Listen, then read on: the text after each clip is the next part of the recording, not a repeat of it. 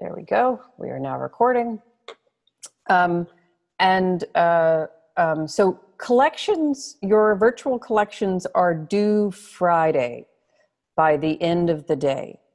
So Friday at 5 p.m., end of regular workday. So that way we will have the weekend to grade your virtual collections. So again, virtual collections are due Friday, the day of exam, July 31st. You'll actually have the class period on July 31st to work on your exam, but final exams are not due until Sunday.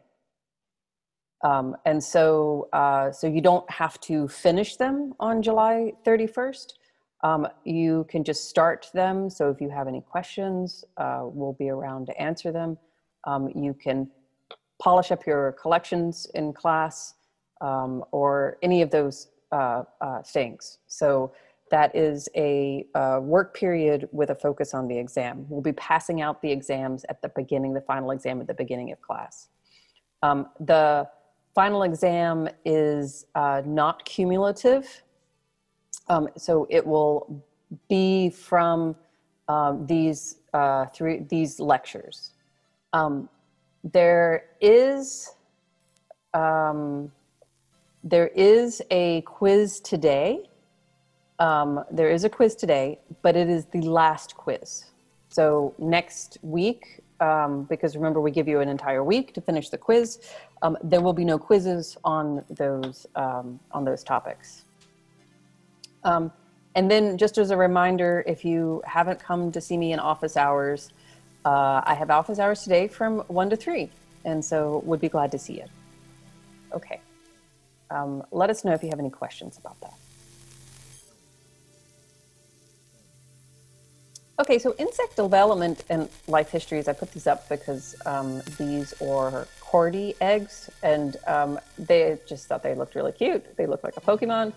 And so insect development and life histories starts from the egg, and then the idea is that we're talking about the entire life cycle of the insect. And it is really remarkable that you have an object like this, the egg, is exposed to the environment and all of the environmental pressures that go along with it at such a small scale and small size. And then for this egg to go through the developmental process of turning into a remarkably different organism from even its nymphal state or larval state. So this is a leaf-footed corydie. It's a tropical insect. Really beautiful, highly metallic, amazing coloration and interesting life histories. And what we're going to talk about today is some of the key pieces of information that take the insect through the entire process of one generation. So from egg back to egg. And a lot of what we're going to talk about is, at this point, not new information. So there was an insect physiologist who, funnily enough, last name was Wigglesworth.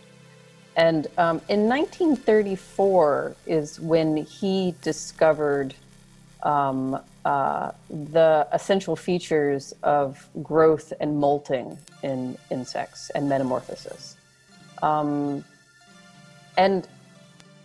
he said this thing that I think is really interesting, and it's sort of based what my lecture is based on, but it's that the essential feature of insect growth is the existence within the epidermis of a latent capacity to develop into several organisms in wildly different forms.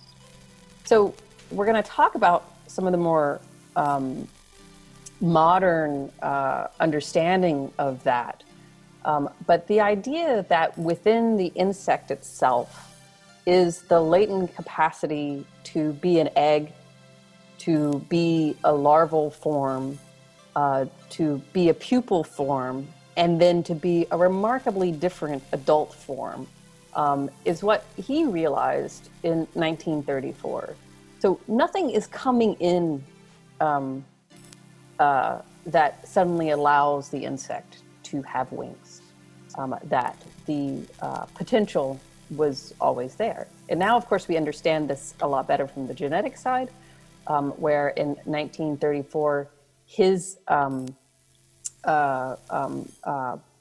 primary discovery was the hormonal titers that existed that controlled metamorphosis. And we're going to actually go into those in pretty great detail. So it's pretty exciting. So insect reproduction, insects have the gamut of reproductive capacities. And they have males and females. Some insects are hermaphrodites. Some insects actually have reduced genitalia and do not reproduce at all. A good example of those would be worker ants, or the worker casts in the termite colonies. Some have large groups of very successful organisms that we talked about, like aphidae, have asexual parthenogenesis, where offsprings develop from unfertilized eggs. But the primary mode is still sexual reproduction in insecta. And the transfer of the sperm to the egg is done in a wide variety of ways. Here are some examples of insect copulation. That one here are these odonates, these damselflies, where he is actually holding on to her in mid. This is usually occurring in mid-flight. This is the transfer in an orthopteran of a spermatheca. So the copulation is actually external, where the female accepts a sperm package from the male. And then I'm sure everyone has seen this running around at some point. Their copulation can happen very quickly, but often happens, like in this case, it can be quite a quick exchange. But a lot of times it actually happens over extended periods of time, with the mated pair actually being bonded for in insect life for forever, for a really long time, a couple hours or a day, and thereby preventing the copulation by potentially preventing the copulation by competitors. One of the, and Adam may have already talked about this, but there's some other sort of weird examples. One of them is this is a bedbug, a semicid, and they reproduce by traumatic insemination, where the female, as seen here, actually does not have a genital opening, but the male punctures one in her abdomen and deposits sperm by the developing ovaries. It's as odd as this may be, this has evolved several times in insects. So Strepsiptera, which we'll talk a little bit more about later, are also the entire order, although there's not that many species in that order, do traumatic insemination for reproduction. And I'm amused. I wonder, like, how is this developed? What possibly could be advantageous about this?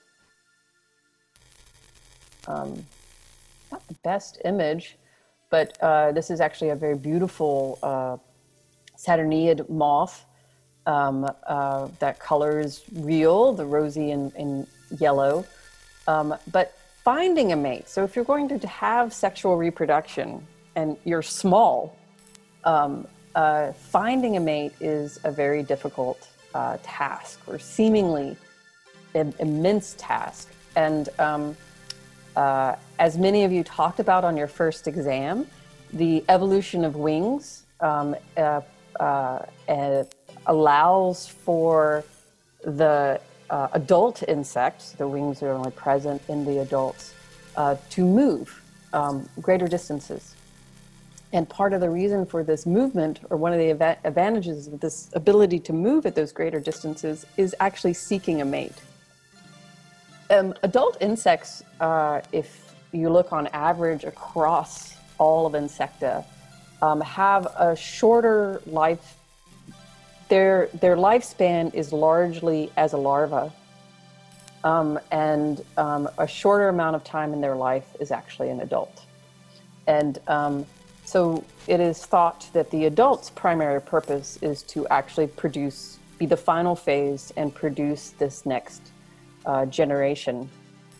And there's lots of interesting modifications to the body of insects and to their sensory capabilities, particularly around reproduction. So not only the wings for flight, if you think about it as a means to disperse in order to find mates, but in this picture of this great moth, this is a male, and you see how it has these very feathery antennae, and those feathery antennae are highly chemoreceptive, where they can pick up molecules of pheromones and hormones from the female of their species at great distances.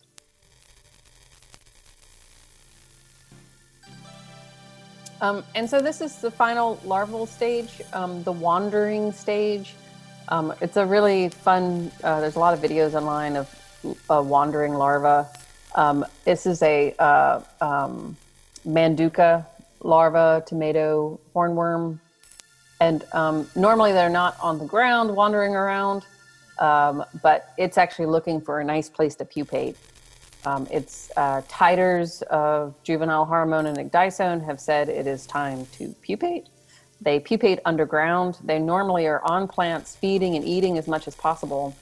But the body has started to reorganize itself, and it's time to find a good spot to burrow into the ground. And so it's come down from the plant and it's wandering around to try to find a nice soft bit of soil to burrow down into. And in the videos, you can see that this structure along its back is starting to pump. It's really making this sort of pumping motion. And that pumping motion is where the tissues of the body are starting to reorganize themselves within the tissues of the body. And so this begins to happen as the larva is still a larva. And then finally, pupation occurs, and some of the old exoskeleton can be found a lot of times at the base of the larva, the base of the pupa. And so this is a larva of one of these Manduca. Here you have a Manduca where it's just transformed, and then it's removed its old skeleton and it's starting to harden into that pupal form, and then it's finally in its pupal form. And in its wild state, this would actually be underground. So it's a pretty hard pupa that's found underground. And I think with that, I'm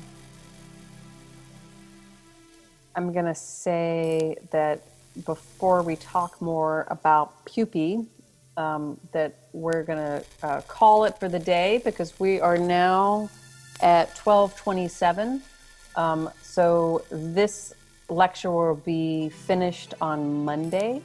And I just want to check really quickly to make sure we covered everything that might be on the quiz. If not, I can adjust that quiz, not to worry. So let me just check really quick, because I'm sure that that would be a question, because we didn't quite finish the...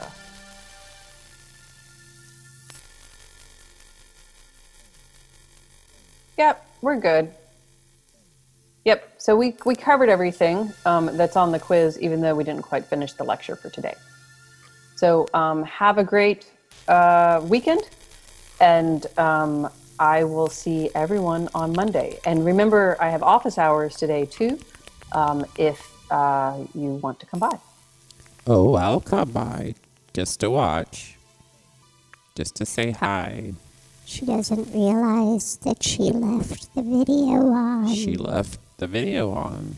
I know. I'm pretty sure she doesn't realize that she's still on the video. I know. And we're still in the room. I also am pretty sure that she doesn't know we're in her class. No, she doesn't know. Watching her.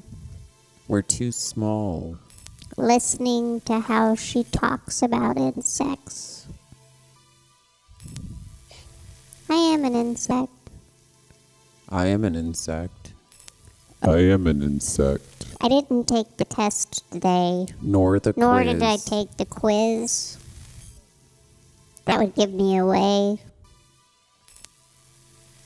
But I do sit in the class I am an insect. and listen to how she talks about us. From egg to egg. Along remember with a being an bunch egg. of your friends. It wasn't so bad. am an It was insect. only a few days ago. From egg to egg. What do you say? I am an insect. She doesn't realize she left the video on. From egg to egg. She's still there. Unaware that we're watching. We're all watching. I was trying to let her know through some taps on the leg earlier, but I think she just thought something bit her. Did you bite her? Did you bite her? Maybe one day we'll be friends. But until then, I'm just gonna have to sit back and watch the lectures. Oh, she might be realizing that she left the video on. She left the video on.